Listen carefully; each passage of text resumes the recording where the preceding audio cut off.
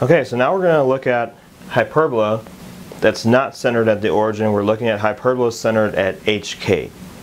Okay, so in the notes, again, I have hyperbolas drawn centered at HK that open up and open down. There's a list of formulas, particularly the ones I want to look at are the ones for the asymptotes. For the foci and the vertices, we are going to get those off the graph as usual. However, asymptotes, there's special formulas that are actually in those notes. So you want to be familiar with that because we're going to be using that formula here. So you should, again, take a look at those before you watch the rest of this video. It might make more sense if you have the kind of the background or the formulas itself that go along with it. So with that, let's go ahead and work through this problem. Now it's already written in the proper form. I've got a quantity squared and I have a quantity squared here. And what this tells me is that since the x comes first, this tells me that the hyperbola is going to open up to the left and to the right. So again, we do that the same way. If the x comes first, it opens up sideways. Now, what you might be noticing is, well, wouldn't it open up and down because the larger number is underneath the y? No, that's for ellipses. Okay, we don't have an ellipse here, we have hyperbolas. Hyperbolas, it's different.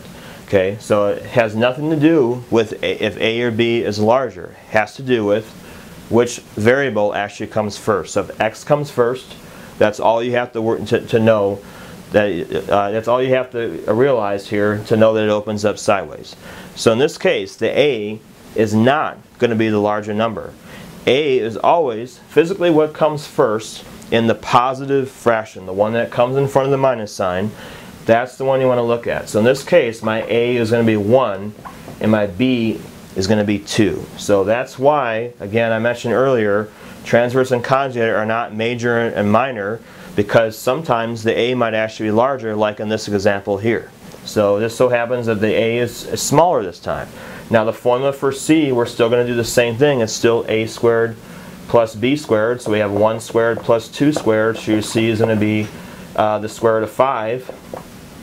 Okay, so square root of 5 is about 2.24, somewhere around there is what the value for square root of 5 is. So that's the square root of 1 squared plus 2 squared, you get that.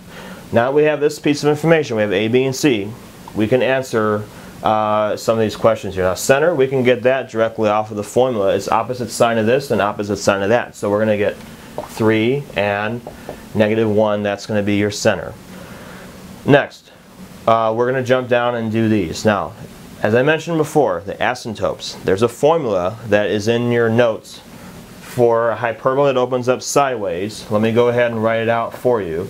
Y minus k equals plus or minus b over a. That's the same slope as if it would be centered at the origin. So again, if it opens up sideways, you always have b over a, and you have x minus h. This is given in point slope form. So this is the actual formula from the notes that you're going to use in order to do the asymptotes.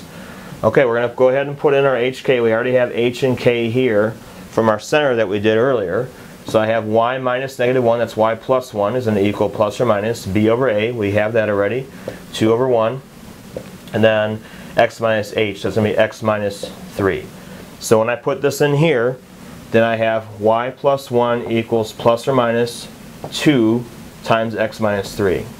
Now, if you're doing this online, it may ask you for the equation solved for y. In that case, what you'd have to do is you have to do one equation of y plus 1 equals positive 2 times x minus 3. Then you would do y plus 1 equals negative 2 times x minus 3, and you would solve for y for each of those individually. Now, on my test, you don't have to worry about doing that. On a test, it's actually okay to leave it in this format, just like this. So we're going to leave it in the point slope form. Okay. Now we're going to do eccentricity. Eccentricity is always c over a. So we have square root of 5 over 1. So square root of 5, or again, that's going to be the 2.24 here again. So 2.24 is a larger number than we've had previously, which means that we should expect that this is going to be a fairly wide hyperbola when we draw it. Transverse, 2 times a. 2 times 1 is 2. Conjugate, 2 times b, 2 times 2 is going to be 4. So we have, again, the conjugate is the one that's larger this time because the b was larger. We've done all this. Now we're ready to do the vertices and the foci. Alright, so we're going to do that right here. The first thing you want to do is you want to plot the center. The center is 3, -1. That's right here. We know that it opens up sideways because we have the X that came first.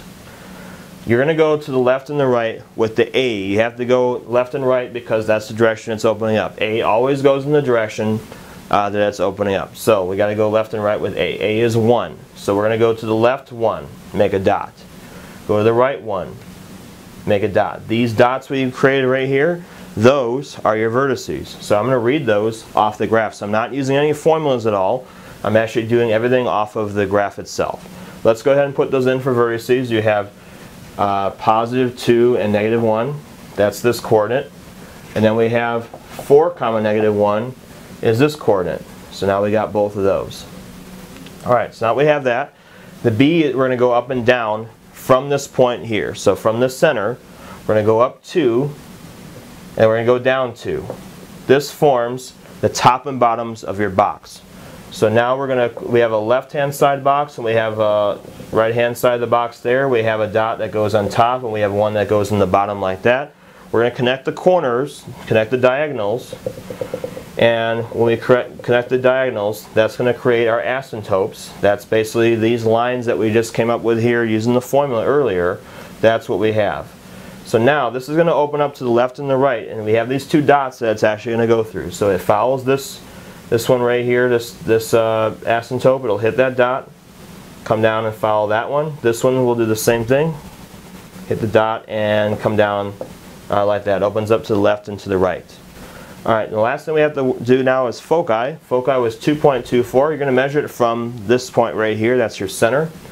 You're going to go 2.24 out here. And then 2.24, that's 1, 2, and 2.4 will be about 2.24 is out there. Again, the foci always goes inside of the curve when you're drawing these. Now we have to just list the coordinates for that. Well, I know the y coordinate is going to be -1 for sure because all these are along the same line. All of them have a y coordinate of -1. Now for the x coordinate, what did I do? I took the x coordinate of the center, which was 3 normally, and from the 3 I added square root of 5 this way and I subtracted square root of 5 that way. So now I just have to represent that as a number. Okay, well that means I'm taking 3 and I'm adding and subtracting square root of 5, but the y value is still fixed at -1. That's exactly how that is translated. The 3 is from the h of your center. That's where the 3 comes from. And then I added square root of 5, subtracted square root of 5 there on that side. So that's where I get that one from. So this is going to be your completed graph. We've answered all of our questions.